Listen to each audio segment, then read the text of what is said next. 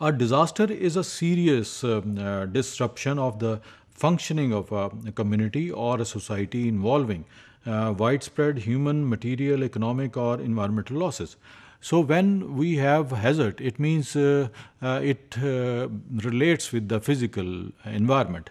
But जब उसका impact हम उसकी कम्युनिटी पे या सोसाइटी पे या ह्यूमन पॉपुलेशन पे देखते हैं तो बिकम डिज़ास्टर, यानी वहाँ पर डेथ्स हैं, वहाँ इकोनॉमिक लॉसेस हैं, वहाँ पर इंजरीज़ हैं, जो क्योंकि वहाँ जो पॉपुलेशन थी वो वर्नरेबल्स थी, वर्नरेबल होने की वजह से वहाँ उसका इम्पैक्ट बढ़ गया.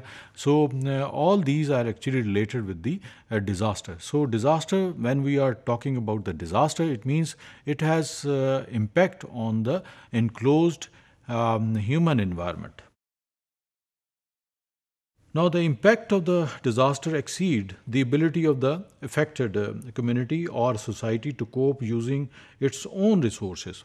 अब इसमें ना सिर्फ उस लोकल इन्वायरमेंट में हम देखते हैं कि उसकी रिहेबिलिटेशन जब स्टार्ट होती है तो इसके जो क्लोज्ड इन्वायरमेंट है, जो सेफ़ एरियाज़ हैं, वहाँ पर उनके हैबिटेट्स बनाए जाते हैं, शेल्टर बनाए जाते हैं और गवर्नमेंट सपोर्ट होती है या इंटरनेशनल लेवल पे उसकी सपोर्ट स्टार्ट हो जाती है. So that's why we are actually related with the resources.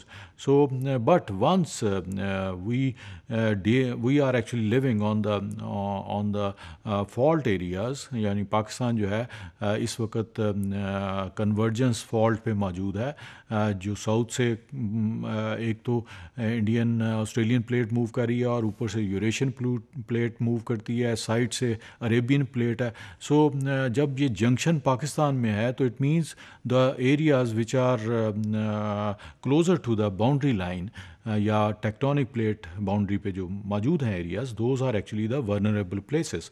वहाँ पर जो है हमें इस तरह के शेल्टर होने चाहिए जो कि अर्थ को एक प्रोन रीजन्स डिक्लेयर करने चाहिए और वहाँ सेफ्टी के इस तरह से हम अपने जो है वो कम्युनिटी को सेफ्टी की तरफ ले जा सकते हैं.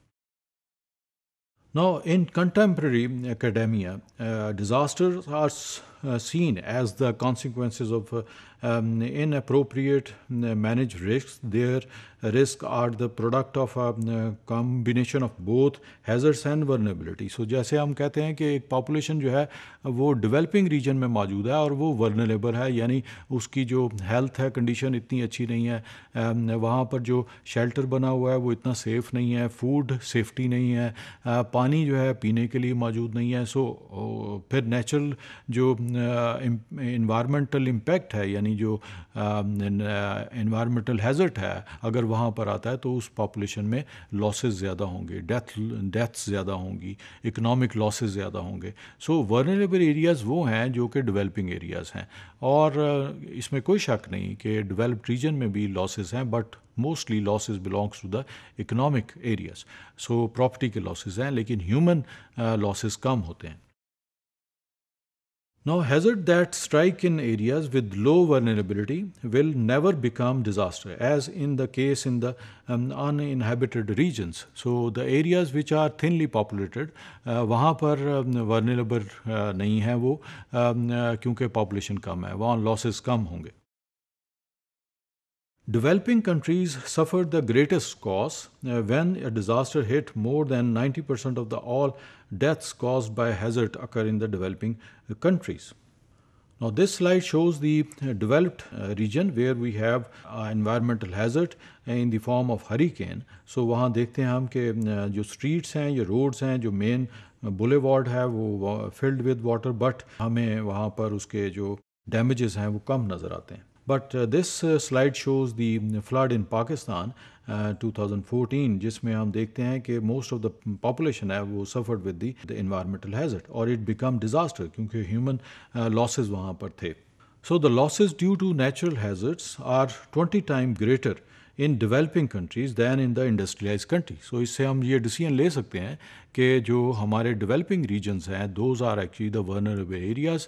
वहाँ सेफ्टी, वहाँ पब्लिक हेल्थ और जो हेल्थ सिग्निफिकेंस एरियाज़ हैं उसको ज़्यादा डेवलप करने की ज़रूरत है as compare to the developed reason. क्योंकि डेवलप रीजन में वेदर फोरकास्टिंग की वजह से हम देखते हैं कि उन्हें जो इवैक्यूएशन है वो पॉपुलेशन इवैक्यूएट करते हैं, इसी तरह से वो एरिया अंडर इकोनॉमिक लॉस आता है। लेकिन हम जो है वेदर फोरकास्टिंग में इतने ज़्यादा डेवलप नहीं है जो डेवलपिंग रीजन्स हैं।